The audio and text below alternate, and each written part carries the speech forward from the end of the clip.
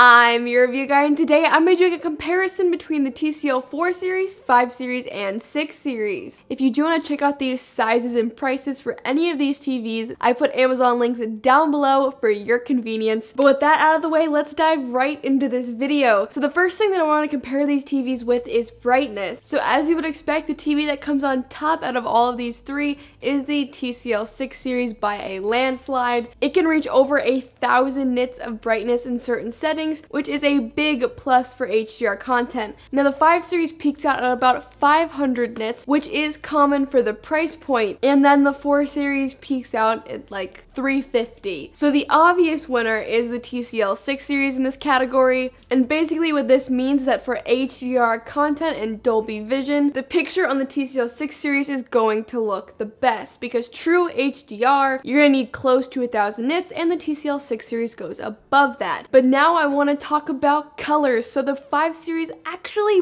beats out the more expensive 6 series by a grain of standard in terms of the wide color gamut. So these two TVs are very, very close in this category, and even though the 5 series is $300 cheaper than the 6 series, it does have a wider color gamut. But however, in my opinion, because the 6 series is so much brighter than the 5 series, the image still does look more attractive on the 6 series than the 5 series, but with a $300 price gap difference between the 5 series and the 6 series, the 5 series actually gives you more value for less of the dollar amount than the 6 series. And the 4 series is $450 cheaper than the 6 series, so it's going to be at the budget TV standards, but the biggest upgrade in colors is from the 4 series and the 5 series, and then the 6 series actually steps it down a little bit. So the best value for colors is the 5 series. Now I want to talk about contrast ratios and black levels. Now for all three of these TVs, the 4 series, 5 series, and 6 series, they all have really outstanding black levels. I don't find any backlight bleed in any of these three models, even on the 4 series. So TCL has some pretty good quality control, because the 4 series that I purchased, the 5 series, and the 6 series that I already owned did not have issues with backlight bleed. So all of these TVs have really crisp and dark blacks, and again, the biggest upgrade is between the 4 series and the 5 series. You'll definitely see the increase in quality, but the 5 series and the 6 series both have full array local dimming, so in terms of dark content, it's pretty hard to tell the difference between the two TVs. Now with contrast ratio, deepest blacks, brightest whites, when you are watching light setting content, the 6 series looks outstanding and way better than the 5 series, but when you're watching dark content, it is really hard to tell the difference between the 5 series and the 6 series. So the 5 series, again, gives you a great value if you don't want to spend that extra $300 to upgrade for this 6 series. But now I want to talk about response time. So response time is the time it takes from one pixel to change from one color to the next color. And when we're talking about response time, we're talking about the image artifacts and fast-paced content like motion blur, ghosting, pixel overshooting, things like that. So the fastest response time of these three TVs has to go to the 6 series. Now, unlike the other categories that I've mentioned before, this is a noticeable difference. The 6 series is noticeably better than the 5 series, and the 5 series is noticeably better than the 4 series. So the content that this is going to affect mostly is gaming and sports. So sports and gaming is going to look the smoothest on the 6 series, and you're not going to get those motion artifacts like a motion blur with fast-paced content on this 6 series. That being said, the 5 series still has a really good response time, and you're not going to see a lot of the motion blur, and a quick fix to the motion blur on the 5 series is turning on black frame insertion, and that will cut down on pretty much everything. So in terms of motion blur for these three TVs, the 4 series is great for the price, but it is $450 less than the 6 series, so it's going to be noticeably worse,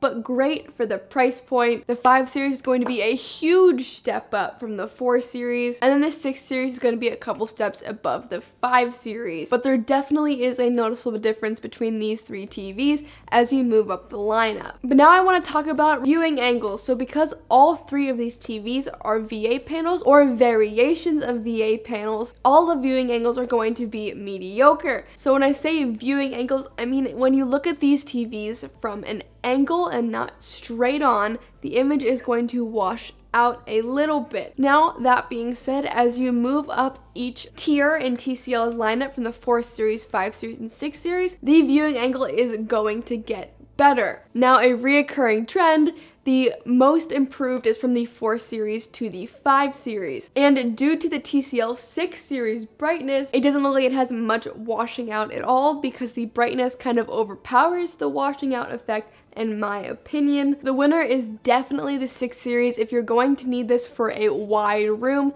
definitely spend the extra money and go for the 6 series, but if you're gonna have a medium to small room, 5 series is the way to go. But now I wanna talk about gaming features. So the main difference between the 5 series and the 6 series, besides brightness, is that the 6 series was made for gaming in mind. Now, all of these TVs have extremely low input lag. You're never gonna have problem with input lag between the 4 series, 5 series, and 6 series. TCL just does a very good job with that across all the tiers of their TV platform. But the 6 series has those extra features that you're definitely going to pay for. It does have a variable refresh rate, and it does have a THX certified game mode. What this THX certified game mode also does for the 6 series is make in-game colors match what the game developers wanted them to look like. The scene changes from dark to light are going to look more smooth in terms of image artifacts. Fast-paced game is going to look smoother, and it does have a variable refresh rate, so screen tearing also isn't going to be an issue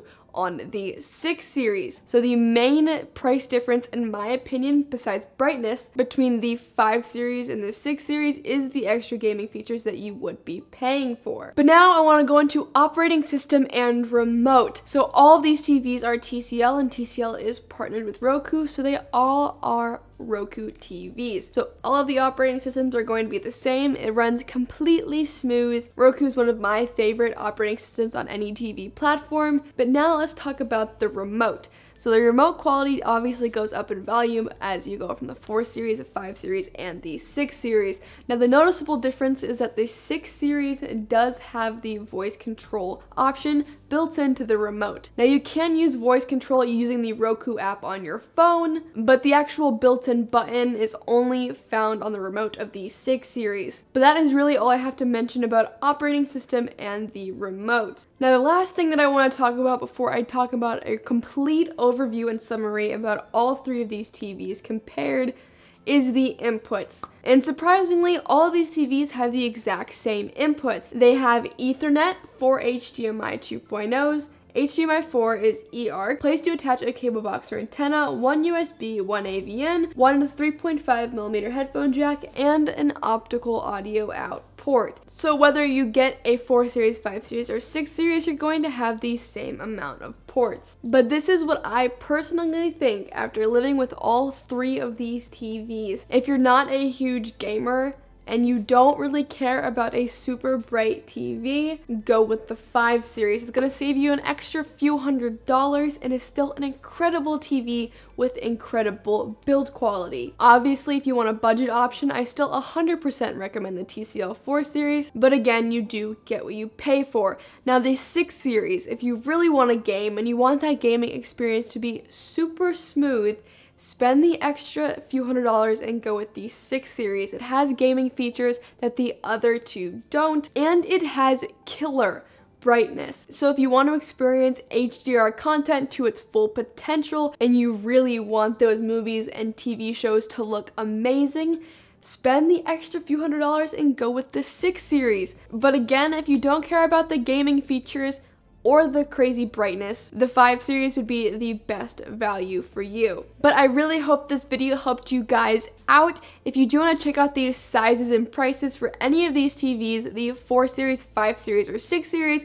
I put Amazon links down below for your convenience. I really love TCL's TVs, and they have a great value for what you pay for. So no matter what you choose to go with, the 4 series, 5 series, or 6 series, I truly believe that you guys are going to love it. But again, I really hope this video helped you guys out. If it did, it'd be awesome if you could hit that like button or that subscribe button. But I was your review guide, and I'll see you in the next video.